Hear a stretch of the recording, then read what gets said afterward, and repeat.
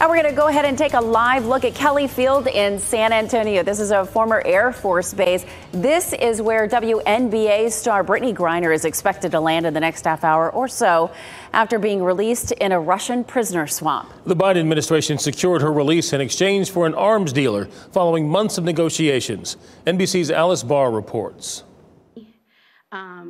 Relieved elation today. I'm going to smile right now.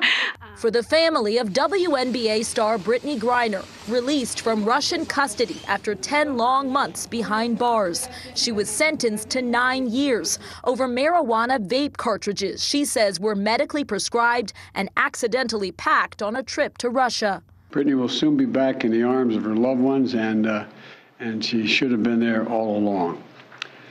This is a day we've worked toward for a long time.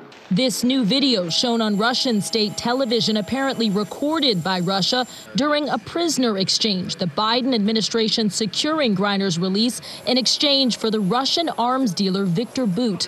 But they were unable to bring home another American, the former Marine Paul Whelan, who U.S. officials say is also wrongly detained in Russia. This was not a choice of which American to bring home. The choice was one or none. Whelan is serving a 16-year sentence after being accused of spying, which the U.S. denies. Sources familiar say Russia is refusing to release Whelan without getting a Russian spy in return, the U.S. insisting it doesn't have any in custody. The administration vowing to keep fighting for Whelan. We will never give up. Whelan's brother, though deeply disappointed, commended the move to bring Griner home. I think President Biden made the right decision. His job is to protect all Americans. While some Republican lawmakers are slamming the deal. We traded a basketball player for a known terrorist, a criminal. Mixed emotions as one American family is made whole while others still wait and hope. In Washington, Alice Barr, NBC News. Brittney Griner's wife promised that they would join the fight to bring Whelan and other Americans wrongly held overseas home.